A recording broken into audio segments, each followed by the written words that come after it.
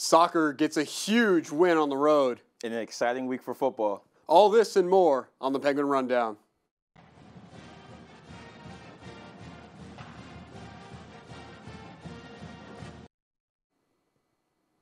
Welcome into a spooky rendition of Penguin Rundown. I'm John Ostapowitz alongside my colleague and newcomer, Taziah Howard, and there has been a lot of sports, not only home, but on the road this week. Taziah, it was homecoming weekend here at Youngstown State University. Yes, sir, John. A lot of festivities going on Friday through Sunday. We got to see a lot of teams between the football team, the volleyball team.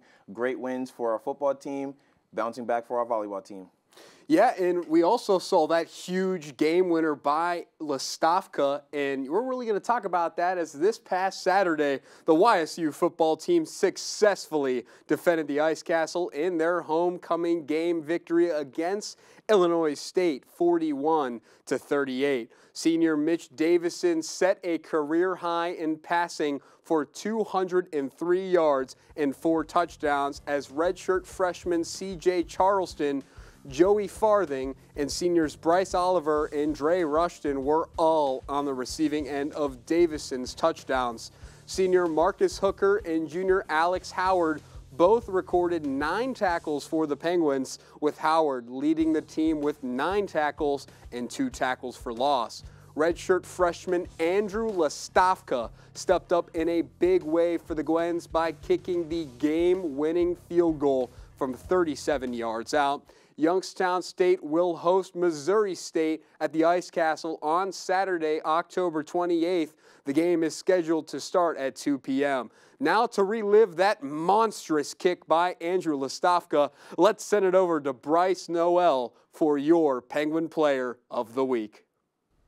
Thanks, guys. This week's Penguin Player of the Week goes to none other than freshman kicker Andrew Listowka for his game-winning 37-yard field goal in last Saturday's game against Illinois State. Let's take a look.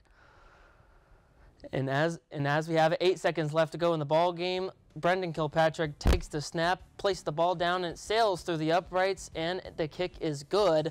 YSU would go on to win the contest 41-38. Congratulations to Mr. Andrew Listowka for winning this week's Penguin Player of the Week.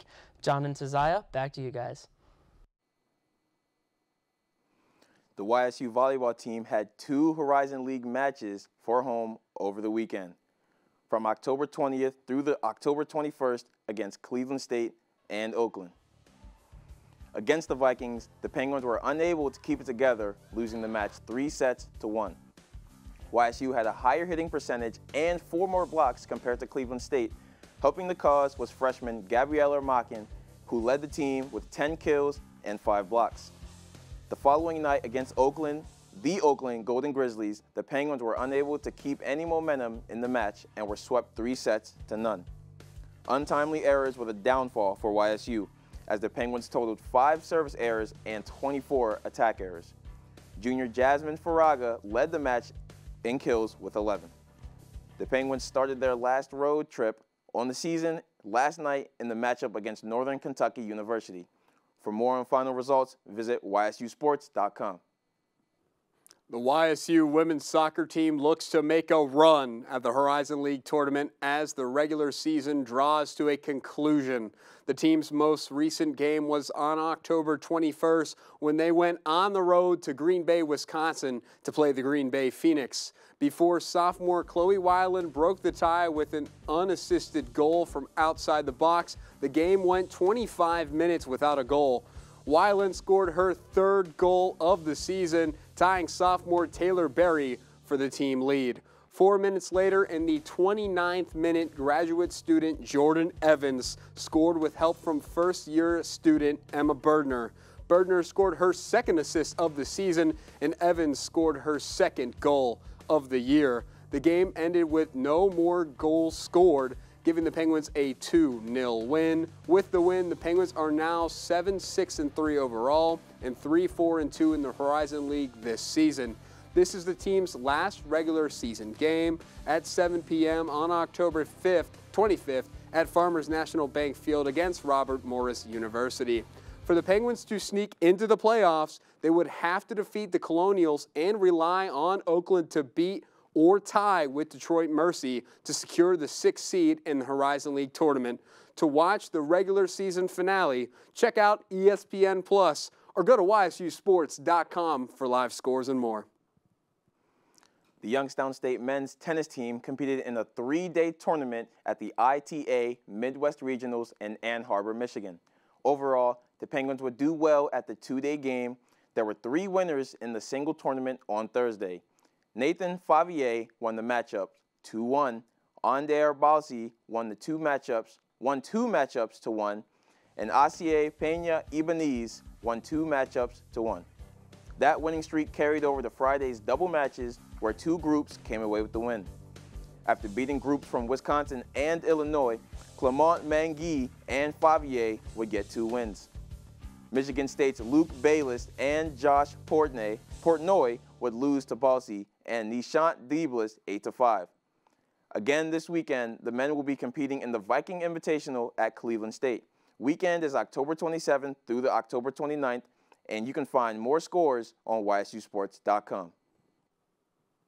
The women's tennis team competed in the Cleveland State Viking Invitational over the weekend. Their opponents would be Duquesne, Cleveland State, and Eastern Michigan. There were a total of 10 wins in the singles tournament.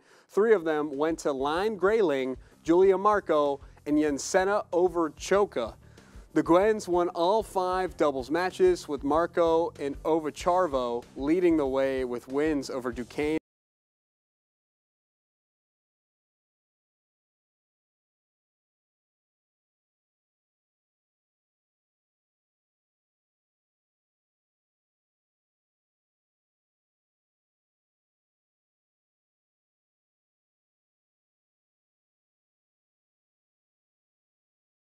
And Dylan Lux at the roundtable.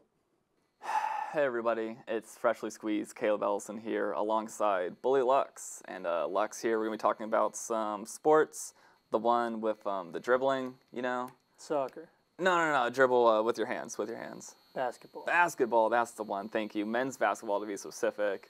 And reflecting back to last season, if it's going to be anything like this season, it's going to be a fun time to be a Penguins fan. I'd prefer to talk about the women's team, but they don't pay me for that. So last year, men's team had a 24-10 overall record and 15-5 in the conference. They won the regular season championship in the Horizon League for the first time ever. A lot of guys graduated and transferred out. Dwayne Cohill, Adrian Nelson, Jalen Green, all gone from the team. They made the semifinals in the Horizon League tournament after they beat Detroit Mercy in the Bigley Center. Then they fell to Northern Kentucky and Indianapolis, who went on to win the whole friggin' thing, and they made the bracket of 64 and played Houston in the first round.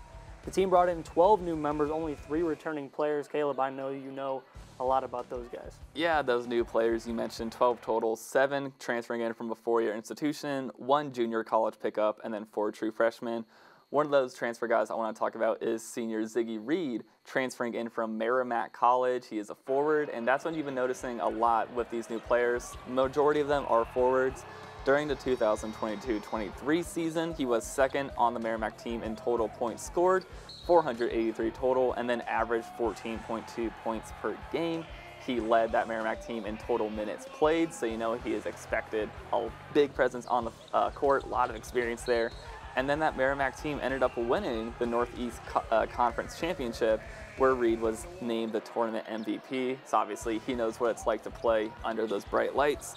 Another guy, another forward I want to talk about is 5th-year senior DJ Burns, transferring in from Murray State. Over last season, he averaged 8.8 points per game and was 8th in the Missouri Valley Conference in rebounds per game, coming in with 6.6, and led all of Murray State in total rebounds, 212. Like he said, those 3 guys that are returning are Brandon Rush, John Lovelace Jr., and Tommy Frida. So really that core from last season is gone, but with all these new players, you know, you can't really truly replace that talent, but the roles that play them, obviously, we're looking for contributions there. Brandon Rush in the Horizon League second team in the preseason, so he's looking to make a big impact for the guys this year.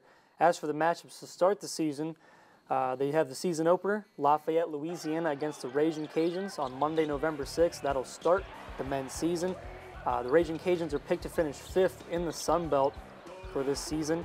And then afterwards, the big one against Big Blue. November 10th, the team travels to Ann Arbor, Michigan to take on Michigan University for their second game of the season. Huge game for the Penguins, getting some good exposure on the Big Ten Network against one of the Power 5 teams in our league. Their home opener coming back to the Bigley Center November 17th, facing Utah Tech University inside the Bigley Center from the Western Athletic Conference. They're picked to finish in 11th, last in their conference. YSU's looking to put some dirt in their eyes, Caleb. Oh, yeah, for sure. I mean, Coach Calhoun himself personally coming in as his 7th season as head coach, looking for his 100th win as a YSU coach. So really, everyone likes round numbers. And yeah, last night, YSU, both the men's and women's basketball team, did host a little bit of a costume contest, a three-point contest, a dunk contest. If anything, I think you and I should have been in there because, you know, I'm a shooter. We would have won the whole friggin' thing, Caleb. Anyway, that is about all we have here for you today. We're going to send it back to John and Tizaya, please. I am really tired. Let's go home. See you, chumps. You guys are just too cool. Thanks again to Freshly Squeezed and Bully Lux for really previewing the men's basketball team and what their season will start here in November. And that is all the time we have today here on Penguin Rundown on a spooky, scary rendition. Don't forget to follow us on Instagram and X at Penguin Rundown 1. I'm John Ostapowicz. And I'm Tizaya Howard. And as always, stay safe, Penguins.